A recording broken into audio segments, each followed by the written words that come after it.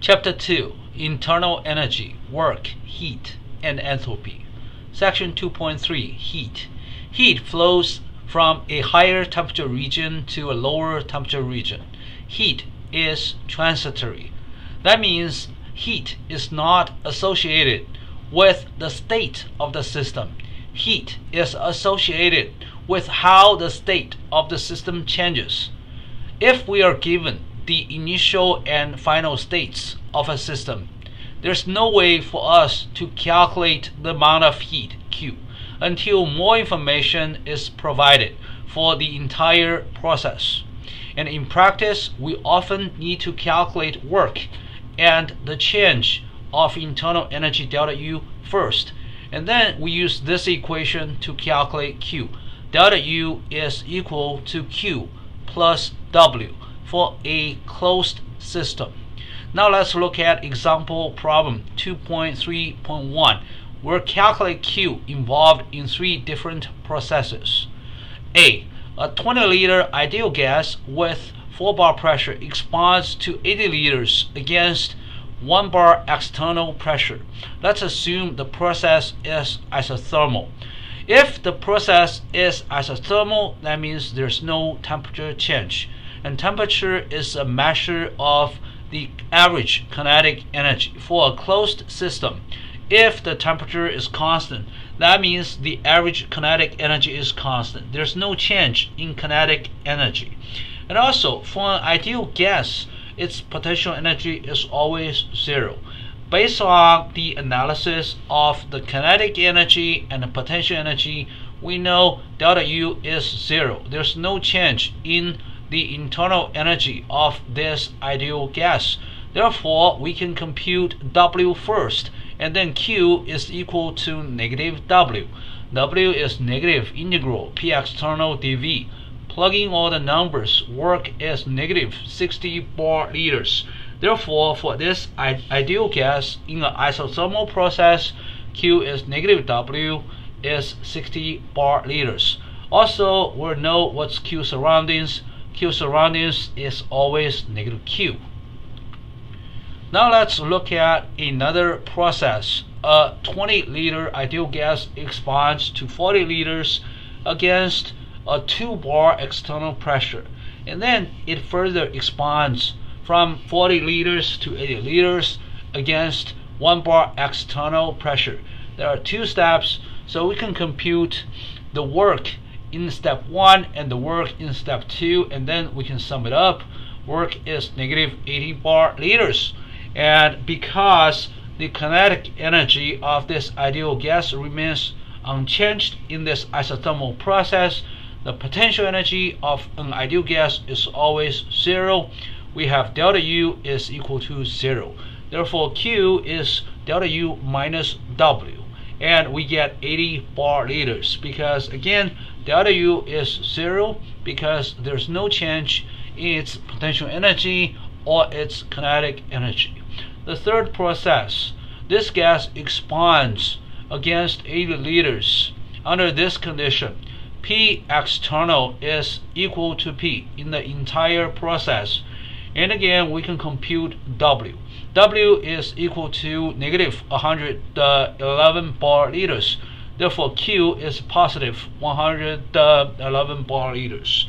And also, we can get the amount of work done on the surroundings, which is 111 bar liters. And also, we can compute Q for the surroundings, which is just negative 111 bar liters. After 20-liter ideal gas expands to 80 liters against 1 bar external pressure, followed by the compression, isothermal compression against a P external of 4 bars, the system returns to its original state. After this cyclic process, the initial state is 20 liters and 4 bar pressure. The final state is also 20 liters and 4 bar pressure. So since this is a cyclic process, we know delta U is going to be 0. However, neither W nor Q is 0. We can compute W for this 2-step cyclic process. It's 100 bar liters. and then we can compute Q. Q is delta U minus W, which is negative 180 bar liters.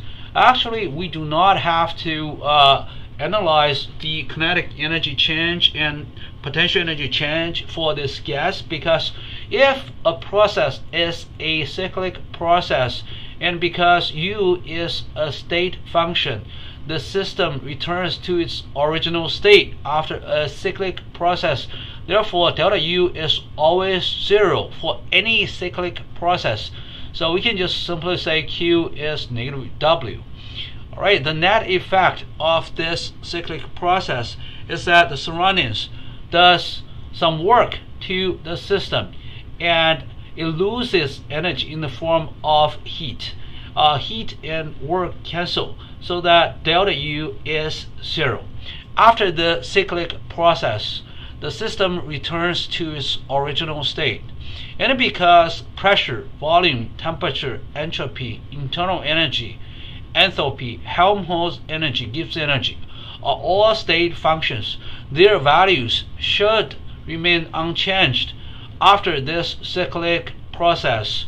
The initial value and the final value of all those state functions should be exactly same. But there might be something done to the surroundings. Later we'll see the entropy of the surroundings increases in these two-step processes. Therefore, this process is called an irreversible process.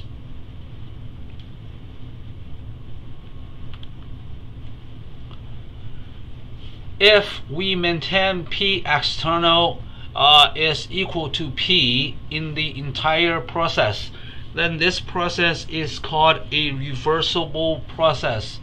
The entropy of the system and the entropy of the surroundings remain constant. So after this cyclic process, W is 0, Q is 0, delta U is 0, nothing has changed. There's no net change in the system nor in its surroundings, and such a cyclic process is called a reversible cyclic process. Again, I want to mention the condition for this cyclic process. You have to maintain this equation. P external is equal to P. Again, if P external is equal to P in the entire cyclic process of expansion and compression, both the system and the surroundings return to their original state after such a cycle. And also, the entropy of the system and the entropy of the surroundings remain unchanged. Therefore, the entropy of the entire universe remains unchanged.